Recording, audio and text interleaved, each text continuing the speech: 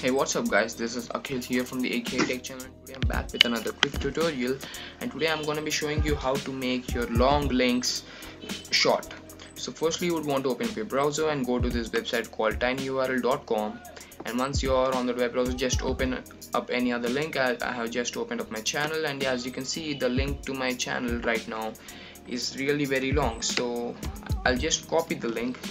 And just paste it where it says enter a long URL to make it tiny. Just paste it over there and click on make tiny URL.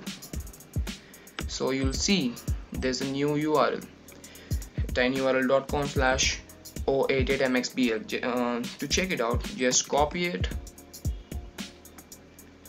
and paste it in your search bar of your browser. So as you see, the channel has opened, and yeah, it's worked perfectly fine.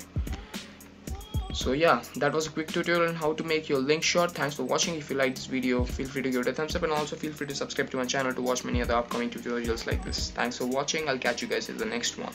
Peace.